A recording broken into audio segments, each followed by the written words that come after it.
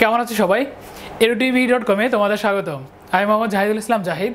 আমি তোমাদের আজকে শেখাবো আমাদের HSC ফিনান্স ফার্স্ট পেপারের 9 নম্বর চ্যাপ্টারের চট্টগ্রাম বোর্ডে 2016-তে যে কোশ্চেনটা এসছে ওইটা আজকে আমরা সলিউশন করব। দেখবো যে কীভাবে সলভ করতে হয়। তো এই কোশ্চেনটা এরকম ধরনের যে এর আগের যে কোশ্চেনগুলো ছিল, যেমন রাজশাহী বোর্ড, কুমিল্লা বোর্ড, এখন চিটং বোর্ড, কোশ্চেনগুলো প্রায় সেম, মানে মেইন যে ম্যাথটুকু এটা প্রায় সেম। কেমন? প্রথমে দেওয়া থাকবে আমাদের সম্ভাবনা, তারপর দুইটা কোম্পানির কথা বলা থাকবে, আয়ের হার দেওয়া থাকবে, আমাদের প্রথমে দুইটারই কি বের করতে হবে? অ্যাভারেজ। আমি দেখলাম যে নর্মালি এই কোশ্চেনগুলোই থাকে, কিন্তু আমাদের সুবিধা হয়ে গেল যাতে এক টপিক করলে আমাদের অনেকগুলো কোশ্চেন হয়ে গেল।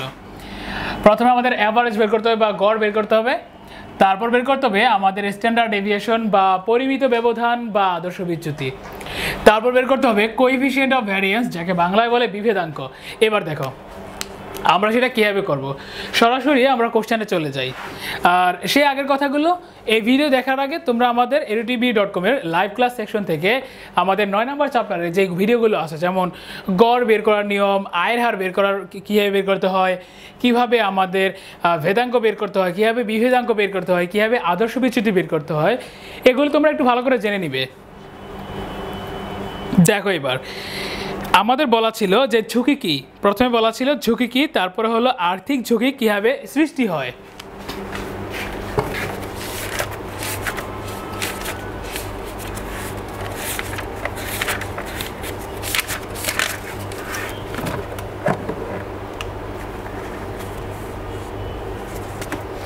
দেখো ক নম্বরে আমাদের বলা ছিল ঝুঁকি কি। এই সেম কোশ্চেন আমাদের কুমিল্লা বোর্ড 2016-তে এসেছিল যে ঝুঁকি কি, যে বিনিয়োগ হতে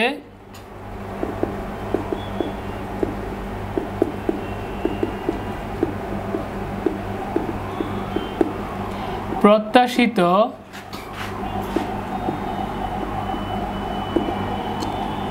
আয়ের হার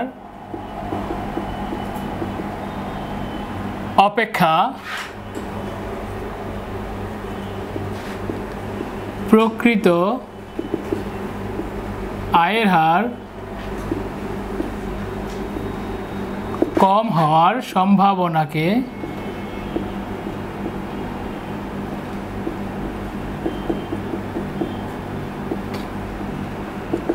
ঝুঁকি বলে। তার মানে ঝুঁকি কি, আমি কোনো একটা সিকিউরিটিতে বিনিয়োগ করলাম, সেটা আমি তো এক্সপেক্ট করলাম যে আমার ধরো 10% আয় হতে হবে, কারণ আমি যেখান থেকে টাকাটা এনে ইনভেস্ট করেছি ওইখানে আমার 10% দিতে হয়। তো ওই 10%-এর চেয়ে যদি আমার প্রকৃত আয় কম হয় তাহলে তাকে বলা হবে আমাদের ঝুঁকি। এবার আমরা দেখব যে আর্থিক ঝুঁকি কীভাবে সৃষ্টি হয়।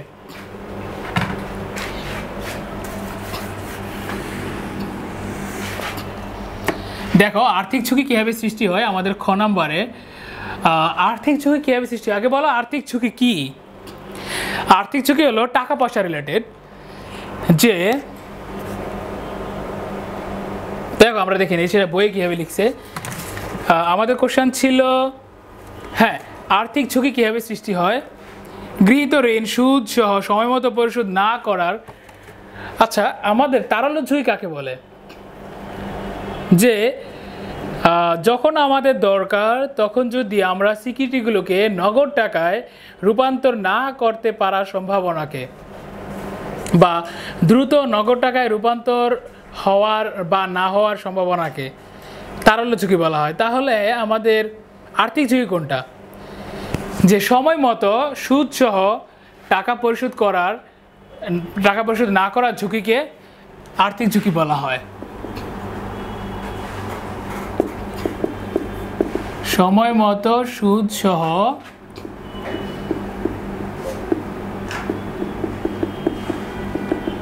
আসল, আমরা যখন লিখতে যাবো তখন একটু ভালো করে লিখবো যে সময় মতো সুদ সহ আসল পরিশোধ না করতে পারার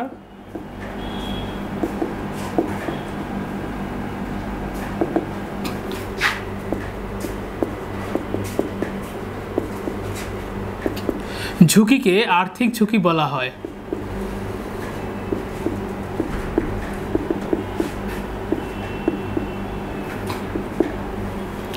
তাহলে আমরা দেখলাম যে আর্থিক ঝুঁকিটা দুইভাবে হতে পারে, যে আমি সময় মতো সুদ পরিশোধ করতে পারলাম না, বা সময় মতো আমি মেইন টাকা যে আসল সেটার উপর শোধ করতে পারলাম না, তাহলে সেটাকে আর্থিক ঝুঁকি বলবে। আচ্ছা, এইবার আমরা দেখি নেই যে আমাদের গ নাম্বারে কি ছিল। গ নাম্বারে ছিল প্রকল্প ক এর আদর্শ বিচ্যুতি নির্ণয় করো। প্রকল্প ক এর আদর্শ বিচ্যুতি। আচ্ছা, আমরা জানি যে আমাদের যদি কোএফিসিয়েন্ট অফ ভ্যারিয়েন্স বা বিভেদাঙ্ক, দেখো একটু রিলেশনটা খেয়াল করো যে বিভেদাঙ্কের ফর্মুলা কি, উপরে থাকবে আদর্শ বিচ্যুতি, নিচে থাকবে গড়। আচ্ছা, এই আদর্শ বিচ্যুতির ফর্মুলা আবার কি? আদর্শ বিচ্যুতির ফর্মুলা হলো যে প্রতিটা থেকে প্রতিটার অ্যাভারেজ বাদ স্কোয়ার গুণ হবে প্রবাবিলিটি বা সম্ভাবনা দিয়ে। অ্যাভারেজের ফর্মুলা আবার কি দেখো, প্রতিটার সাথে ওইটার প্রবাবিলিটি গুণ করলে গুণফলগুলোর যোগই হলো আমাদের গড়।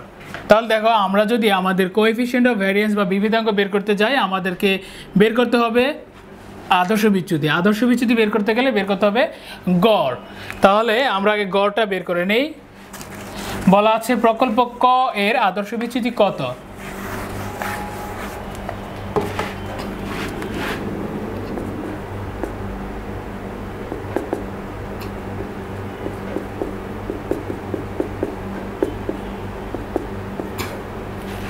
ক -10 × 25 প্লাস 35 × 15 প্লাস 30 × 25।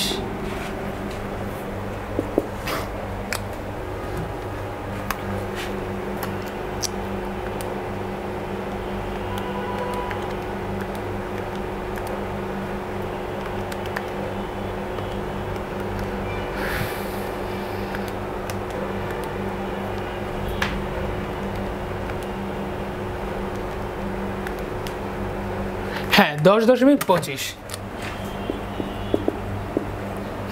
তাহলে আমরা আমাদের ক এর গড় পেয়ে গেলাম কত? 10.25। এবার আমরা ক এর আদর্শ বিচ্যুতি বের করব।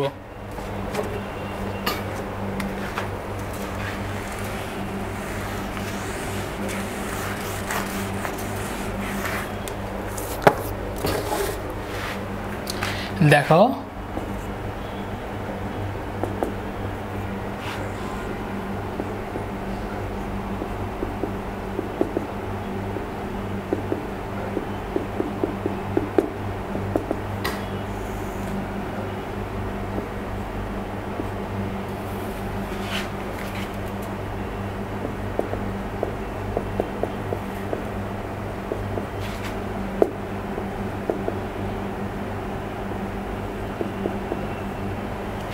দশ দশমিক 25-এর সাথে 10 যোগ করলাম, কারণ মাইনাসে মাইনাসে প্লাস। আচ্ছা, 10.25 থেকে এবার 15 বাদ।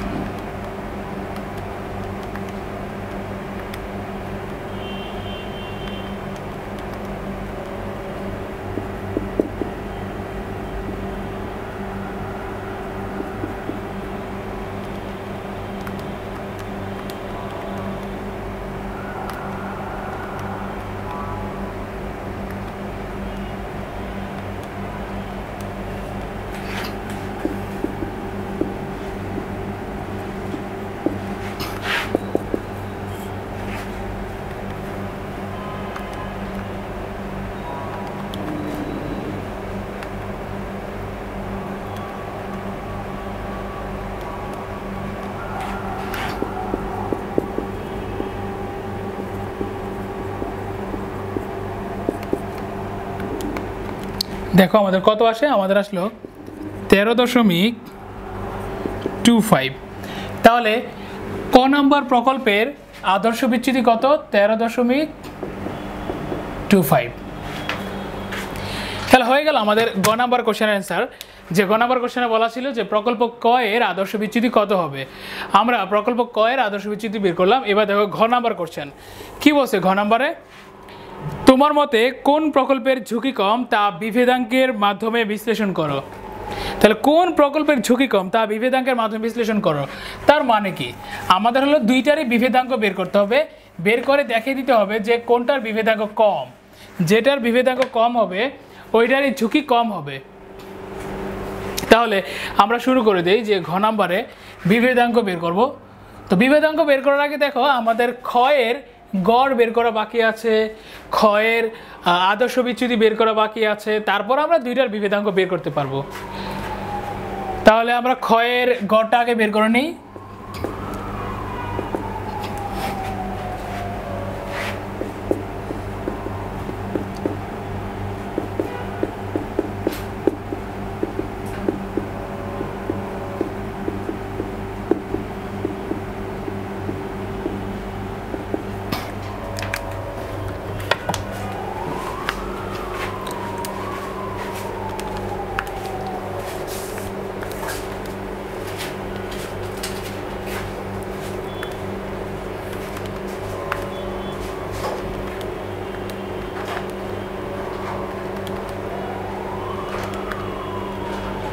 দেখো আমাদের গড় আসে এখানে 20.95, তার মানে 20.95 হলো আমাদের গড়। তো ক্ষয়ের গড়টা অনেক বেশি আসছে, কত? 20.95। এবার আমাদের বের করতে হবে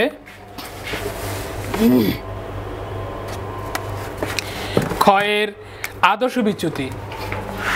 তো তোমরা একটু করে নাও যে ক্ষয়ের আদর্শ বিচ্যুতি কিভাবে যেন বের হবে।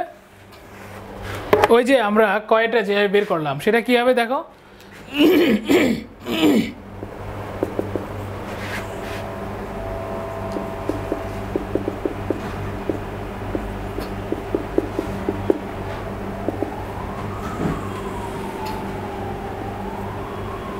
$20.95 থেকে 25 বাদ,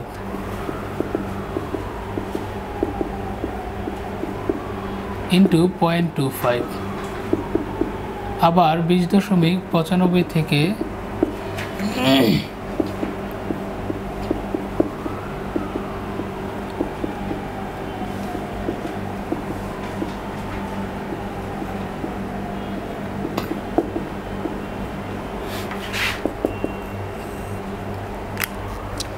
তাহলে দেখো আমাদের কত হয় যে 20.95 মাইনাস 25 স্কোয়ার করলাম গুণ হলো 0.25, 4.1 প্লাস 20.95 মাইনাস 18 স্কোয়ার ইন্টু 0.35, তাহলে কত হলো 3.05 প্লাস 20.95 মাইনাস 28 যা আসে স্কোয়ার ইন্টু 0.3, 14.91, তাহলে কত হলো প্লাস 3.05 প্লাস 4.1, এটাকে স্কোয়ার রুট করলে কত হয় 4.670 বলা যায়, 4.70। এখন দেখো আমরা আমাদের কোএফিসিয়েন্ট অফ ভ্যারিয়েন্স বা বিভেদাঙ্ক বের করতে হবে। বিভেদাঙ্ক বের করলে বলতে পারবো যে আমাদের কোনটা ভালো কোনটা খারাপ। তাহলে এখানে আমরা কয়টা বের করব, এখানে আমরা ক্ষয়টা বের করব। কয়টা কত 13.25 ডিভাইডেড বাই 10.25 এলো কয়টা, আর ক্ষয়টা কত হবে 4.70 ডিভাইডেড বাই 20.95, আর নর্মালি পার্সেন্টেজে যদি বের করি তাহলে এখানে একটা 100 থাকবে। তো আমাদের ম্যাথ প্রায় শেষের দিকে। দেখো 13.25 ভাগ 10.25 ইন্টু কত 100, কত হয় 129.27। 129.27 আর এখানে কত আসবে 4.7 ডিভাইডেড বাই 20.95 গুণ 100, হ্যাঁ 22.43। তাহলে কি বলা আছে দেখো, আমাদের বলা ছিল কোনটি কম ঝুঁকিপূর্ণ। তাহলে কম ঝুঁকিপূর্ণ কি, আমাদের সিভি হলো ঝুঁকির সবচেয়ে কারেক্ট পরিমাণটা নির্দেশ করে। তাহলে কম ঝুঁকিপূর্ণ কোনটা, খ নাম্বার, কারণ কি ক্ষয়ের সিভি বা বিভেদাঙ্ক কম। তাহলে বুঝলে তো আমরা ম্যাথটা কীভাবে করলাম, আমাদের হলো প্রথমে আমাদের গড় বের করব, তারপর আদর্শ বিচ্যুতি বের করব, তারপর প্রতিটার আদর্শ বিচ্যুতিকে গড় দিয়ে ভাগ দিলে 100 দিয়ে গুণ করলে আমাদের বিভেদাঙ্ক বের হবে, আর বিভেদাঙ্ক দিয়েই আমাদের ঝুঁকি সবচেয়ে বেশি বের করা যায়। তাহলে এই ম্যাথটা তোমরা বাসায় ভালো করে প্র্যাকটিস করবে, আর যদি না পারো তাহলে আবার ভিডিওটা প্লে করে দেখে নেবে। আর লাইভ ক্লাস সেকশনে আমাদের অন্যান্য ভিডিওগুলো চ্যাপ্টার ওয়াইজ টপিক ওয়াইজ ভিডিওগুলো তো আছেই। তাহলে সবাই ভালো থাকবে আর আমাদের এই ম্যাথটা বেশি বেশি করে প্র্যাকটিস করবে। আল্লাহ হাফেজ।